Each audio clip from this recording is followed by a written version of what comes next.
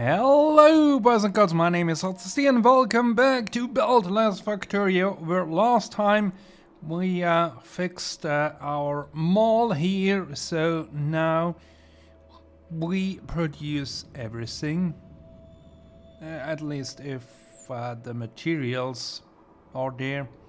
Seems like we are lacking a bit of steel at the moment, and more importantly we set up this cozy little station so we can get a bit of cliff explosive out of it.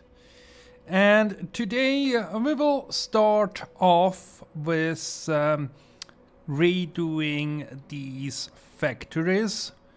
I think the stone smeltery we can rip out here and actually have another stone field there where we also directly smelt then, and then we can move some of the other factories that are in a small square to a big square, and eventually we will get to everything so we only have big squares.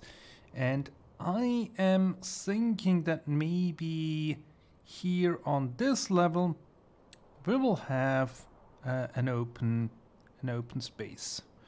So let's count the squares. This one would be square, this one would be square, so we would have here a square. So it could be this row or this row that we leave open, so we can really have the main traffic horizontally going through here in the middle, and then maybe on somewhere here have a main horizontal one. That should help with what we need. But I think we do have two factories for low density structures, so let's remove one and reuse that space to be more productive. What are you waiting for? Iron plate pickup. Okay, have it your way. So if we go over to this one and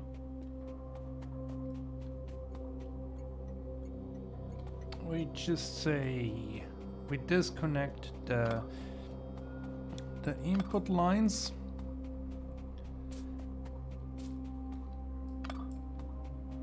and then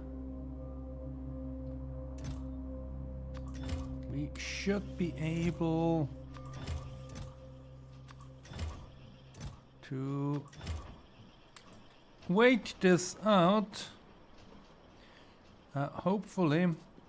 If not, we can always move things to chests, but I think we need to remove this solar panel array that will be in the way.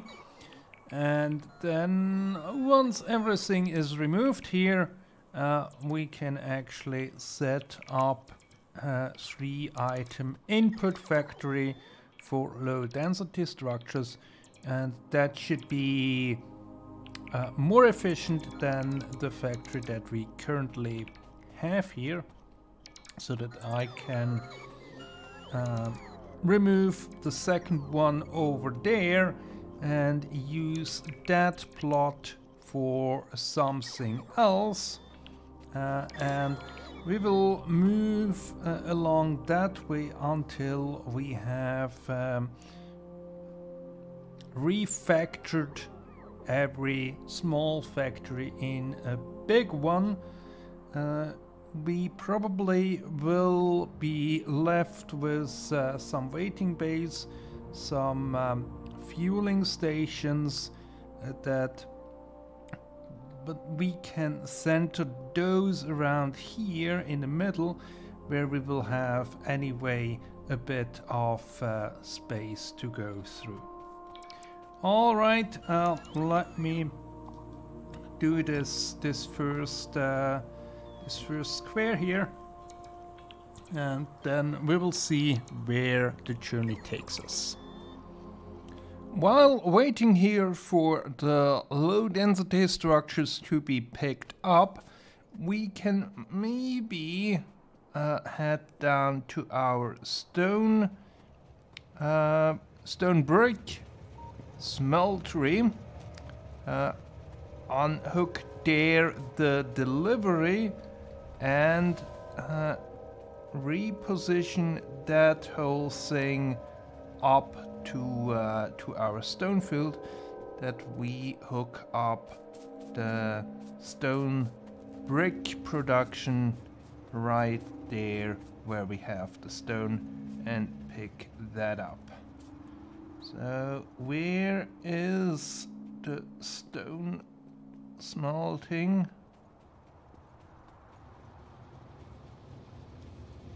I think it's down here somewhere. Is it not? Let's see on the map. Iron, iron, iron. Ah, it's up there. Walked right past it. So we will unhook the stone delivery there. And that should mean our stone consumption reduces drastically, and we can then just use up the stone bricks that we already have there, and maybe we don't, yeah, we will no longer need those trains, because we will have stations directly at the stone field also for stone bricks. So looking at the map,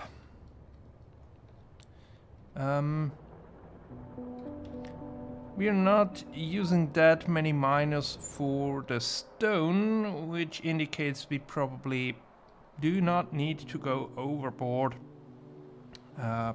that big with the smelting array. So I think if we do it here on the right side, that should be good, and that should also help with the setup for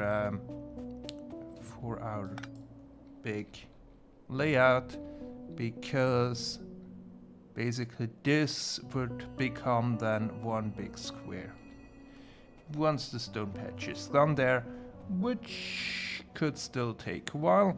And as you can see, our low density structures are picked up, but basically we only need it for the yellow science, and that is hampered by the slow production of the green circuits. So let's fix the stone brick production, and then we will see if we have already run out of low density structures, or if we have to do something else while we wait on that to finish. Over on this side, we possibly... no, not possibly. We have a few more of these in here, but I think they are small enough in number that we can actually finish demolishing this one. Here on this side we are still in the process of producing some of the low density structures, at least in some places. I really want to get that out of the way, so that we do not have to move all the ingredients over. And here, yeah, now I can grab everything. It's not that much anymore. And then here I can then just place in another set of our factory blueprint. Once I have cleared all this out, and then I think one factory should do, at least for now. We need this one, and we don't need that part there. So it will take a while to set this up, and during that time this may run a while longer, but then I think once that is finished, we will place in here some gears so we can get rid of these two. We can then have maybe grenades back here. We can move the yellow ammunition as well as the sticks and the walls, and hopefully then we can also get rid of this one. So we have only a few more factories that we have to move, but one factory after another.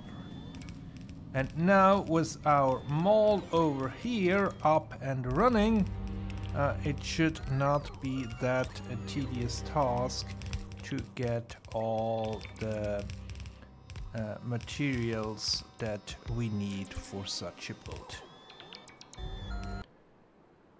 The progress that we have here with a new gear factory, this is an old one, with a new grenade factory, a new wall factory, a new iron sticks factory, as well as a new pipe factory.